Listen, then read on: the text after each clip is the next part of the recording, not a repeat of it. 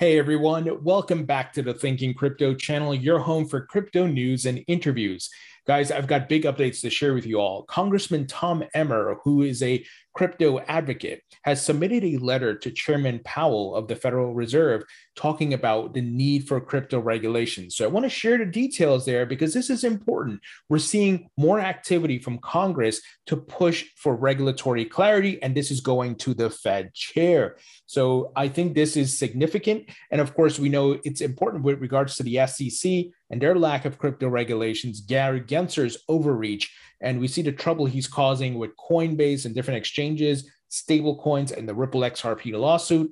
Now, on the topic of Ripple and the lawsuit, Charles Gasparino is going to have attorney John Deaton on the show. So this lawsuit is getting more exposure, guys, and you know John Deaton's going to bring the fire and the details here. So I want to share the updates around that. We're also going to talk about El Salvador. They just released a video showing the mining has started using volcanic energy. This is huge, guys. This is huge. So I want to share that video with you. And also there's a big update around banking and Bitcoin as well in El Salvador. We also have Securitize, the tokenization platform, launching a marketplace and many other big updates. I'm going to break it all down for you guys. Before we do, go ahead and hit the thumbs up button, leave a comment below, and hit the subscribe button if you're new here. It helps support the channel and it doesn't cost you anything. Guys, this video is brought to you by OKCoin Crypto Exchange, where you can buy, sell, and trade your favorite cryptocurrencies and you don't have to pay high fees. OKCoin charges low fees. You can also stake your crypto and keep 100% of the rewards. You don't have to pay any fees. You keep all those crypto rewards that you stake and earn. OKCoin is the only exchange you can buy Miami coin. In fact, there's a great promo happening now, running until October 7th. Buy $30 of Miami coin and get $30 worth of USDT. Free money. So why not go and grab some Miami coin and earn that nice reward there, guys? So sign up, link in the description. Earlier today, I uploaded my interview with Halsey Minor, who's an internet legend. This man founded CNET, co-founded Salesforce. He's the founder of Uphold Crypto Exchange. He was here in the internet, in the early days of the internet building. He worked with Jeff Bezos on some interesting projects before Amazon, guys.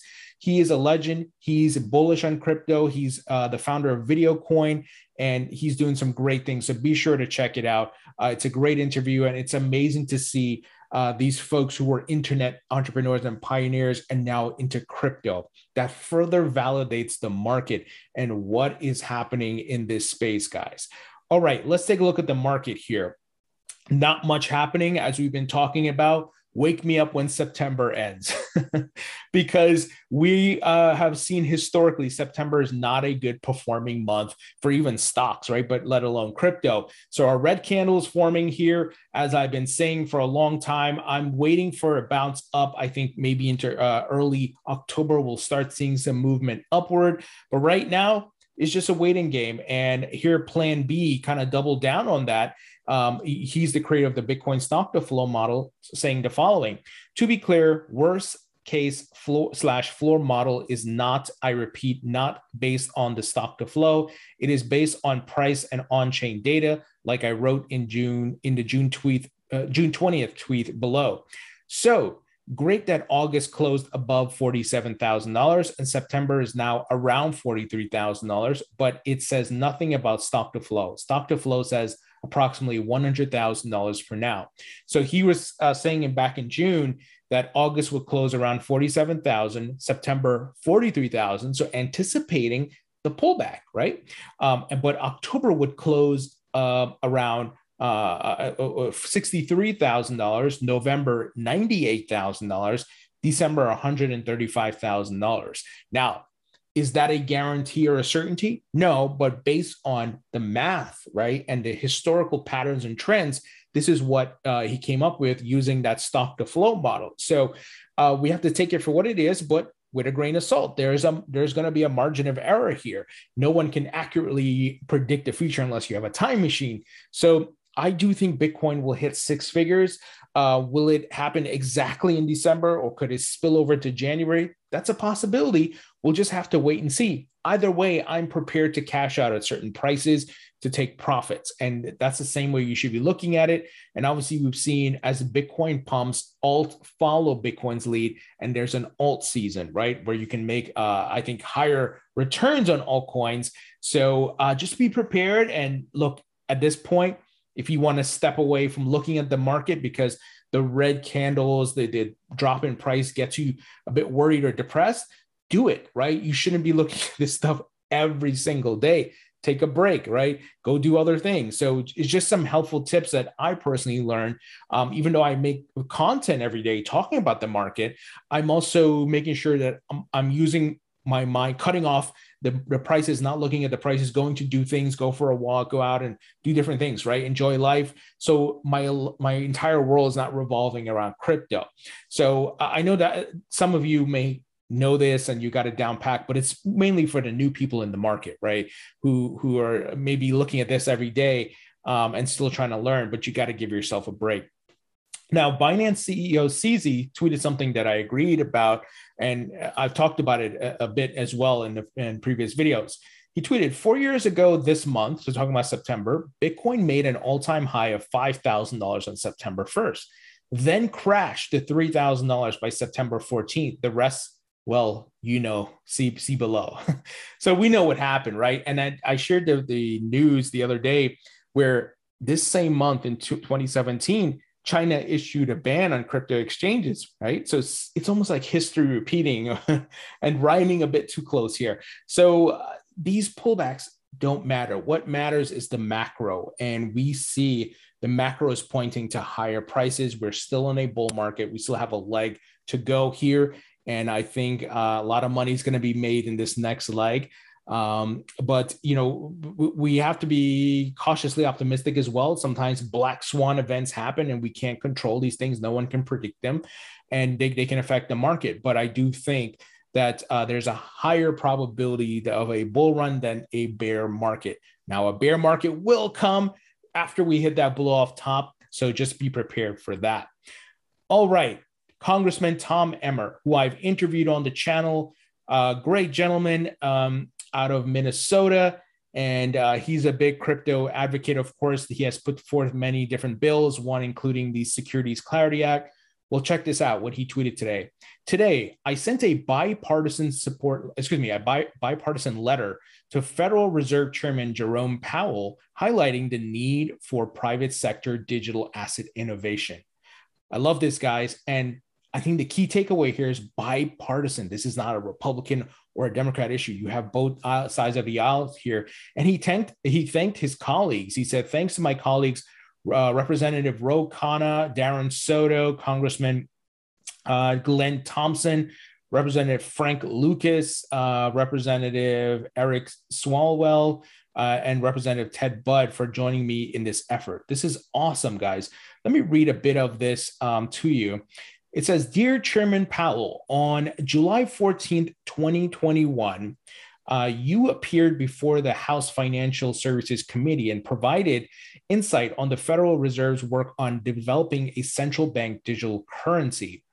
Your concerns about stablecoin regulation and your view that a CBDC would undermine the need for a decentralized digital assets. In light of these comments, we would like to know if and how you, the Federal Reserve Board of Governors, intend to support domestic innovation and widespread adoption of decentralized digital assets. To that end, we would like answers to the following questions. 1, in the United States, digital assets are subject to overlapping regulation from multiple regulators, including the Federal Reserve Board, the Financial Crimes Enforcement Network, the SEC, the CFTC, and others. The adoption of cryptocurrency has been hobbled by a lack of regulatory clarity addressing such matters such as custody, tax policy, accounting practices, and other vital requirements. So I'm not going to read the entire thing. You can certainly go pull this up, but that's kind of the takeaway, right? Asking, hey, we've got this melting pot of a whole bunch of crap here. We need clarity. So it's going to obviously a high power in the government, so to speak. They print the money, right? And let's see where this goes, guys. But this is what we want to see as crypto investors. We need clarity in the United States. So this is awesome. He tweeted his thoughts on this in a link to his website, talking about he's urging the Fed chair. So he said, decentralized digital assets like crypto give everyday investors democratic access to financial services. Government action must support private sector innovation and not compete with it. Love it. Shout out to Congressman Tom Emmer. He will certainly be remembered as one of the leaders in this innovation and new asset class. So this is awesome. All right. There's a lot to cover here with Charles Gasparino of Fox Business, who has been covering crypto regulations, the SEC, the situation with Gensler, the Ripple XRP lawsuit. So let me read out some of the things he called out here, guys. Today he tweeted, he said, stay tuned. Eleanor Terrett and I will be putting together a detailed summary of various alleged conflicts of interest, including the SEC's case against Ripple. By the way, conflicts don't necessarily mean causation, but full disclosure is always necessary for debate. #XRP community.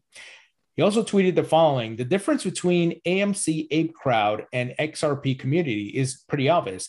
The XRP Ripple case has some real meat, conflicts regarding SEC and potential favoritism that hurt Ripple.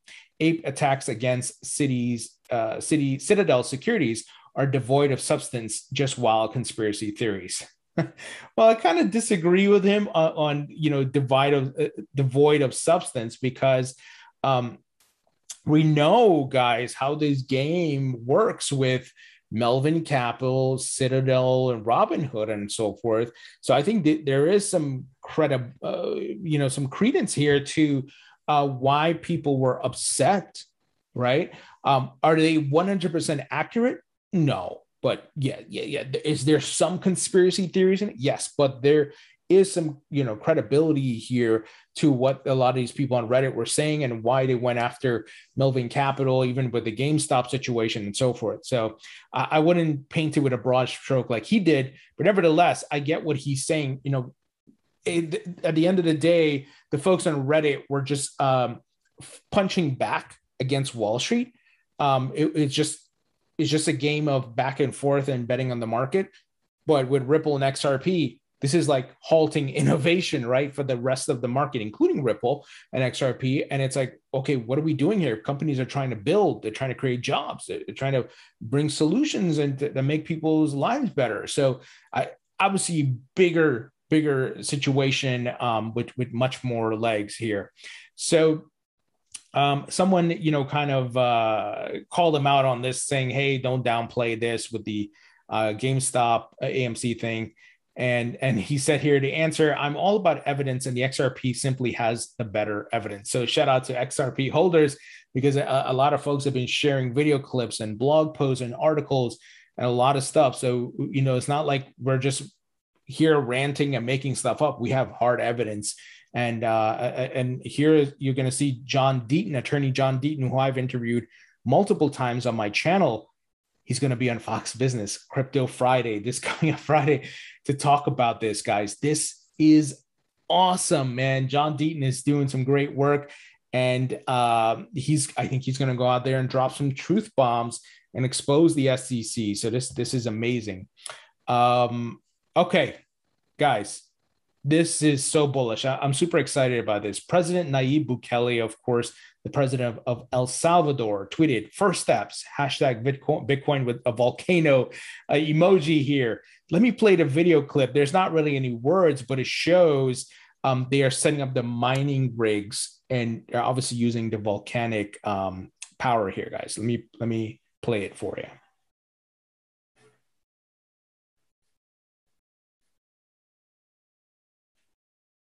Once again, there's no words. It's just sound of the trucks loading up here, setting up the mining machines, or rigs, I should say. Pretty cool. I don't care if you love or hate Bitcoin. This is a solution that fixes the energy criticism, because it's using renewable energy, guys. It's using clean energy. So this is awesome. And, in the United States, we may see this like, whatever, who cares?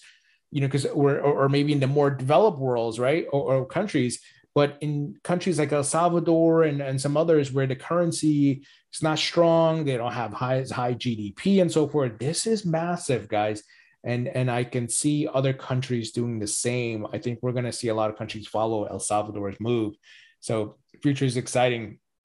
Here's another example of adoption in El Salvador. Bitcoin salaries in El Salvador can now be paid through ATM maker Athena. Massive infrastructure set up here once again.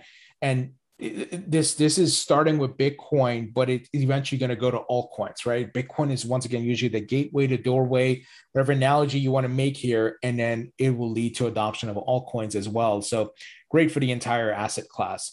Now, Carlos Domingo, who is the founder and CEO of Securitize, he tweeted the following today, and this along with the big news.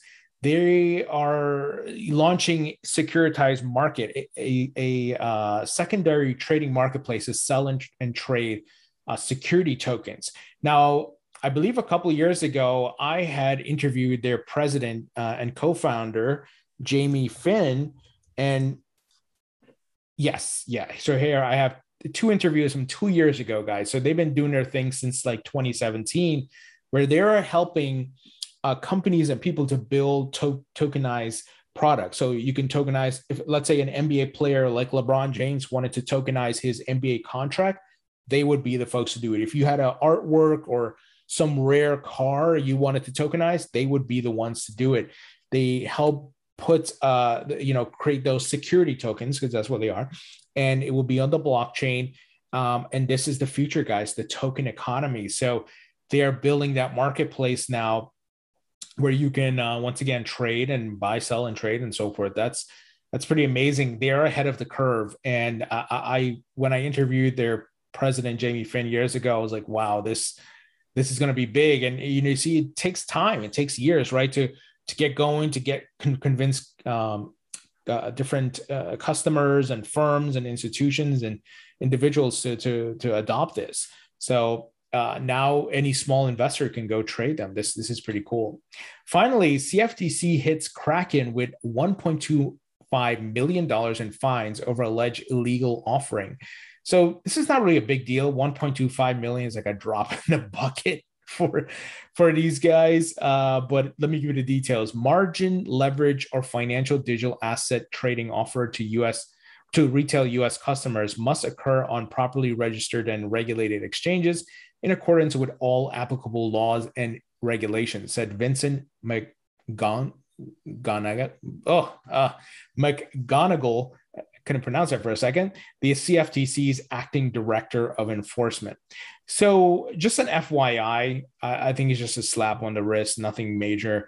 And it's because they're putting all these regulations in place. To a certain degree, we need full regulatory clarity, but, with regards to derivatives and futures trading, the big boys like the CME and all these guys are not, and BlackRock are not just going to let you walk in and as a crypto exchange and just start offering that. You got to go get your license and get fully regulated and all that. But something as to know as far as an FYI.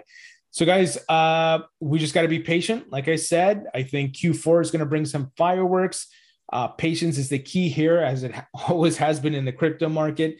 If you've been here long enough, I think you probably start to see that now, being patient, and your patience pays off as the bull run starts. Just remember how amazing it was from like November of last year into July of this year, where we saw Bitcoin go to 65K, ETH over 3K, near 4K, just prices going crazy, right?